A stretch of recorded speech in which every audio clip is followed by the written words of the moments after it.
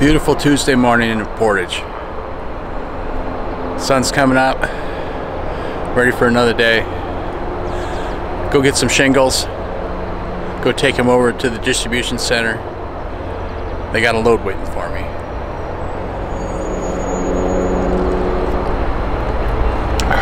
Gotta get more coffee though. I'm on my way down to the store in Crawfordsville.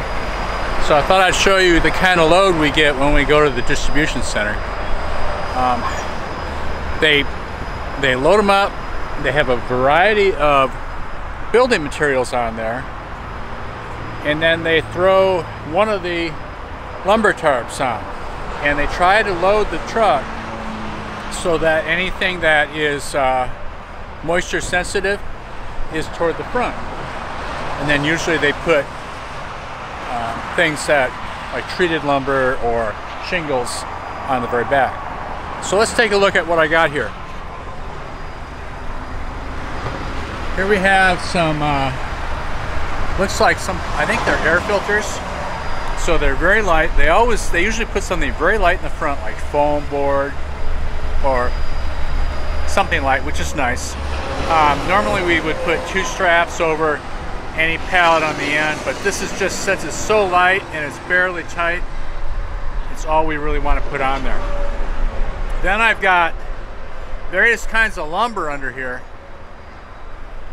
and of course the tarp is draped down when I get it, but what I do is I lift it back and I look and identify everywhere that it has them.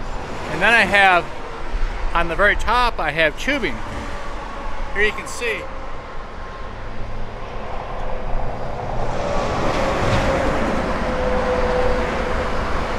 and that tubing is on top of stacks of shingles, which then extend out the back.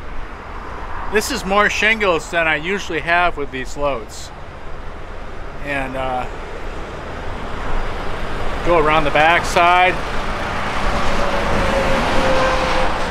All strap loads. Shingles like this are pretty straightforward, obviously. Carry those a lot, it seems like. But here you can see some of that pipe up there.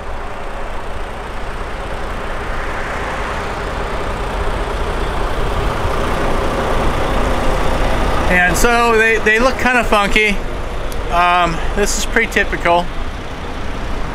They ride well though. Generally I look at them really carefully, make sure that nothing that is sensitive to water is at all exposed, but it's a beautiful day and I'm less than 100 miles from it now. I'm up in northern Indiana. So I wonder what it'll be like once we get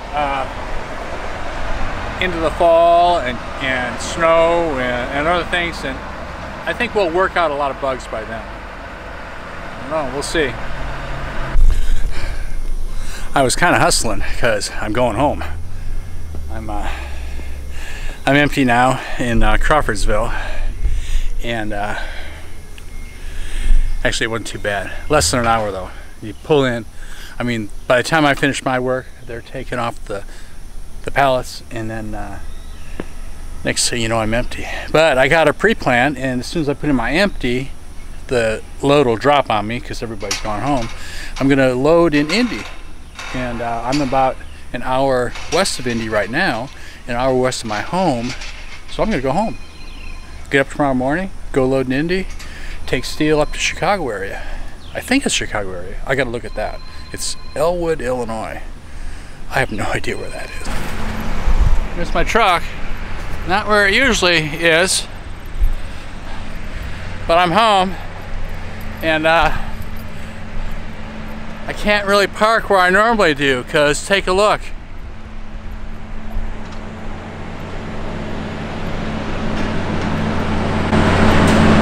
Carnivale's in town. And my little truck is over there in the middle of it. There it is. Hope I can drive out of here. We'll see. You guys are wondering what I'm doing here, but I shouldn't have any trouble. I don't think I will. Just gonna get in my truck and go.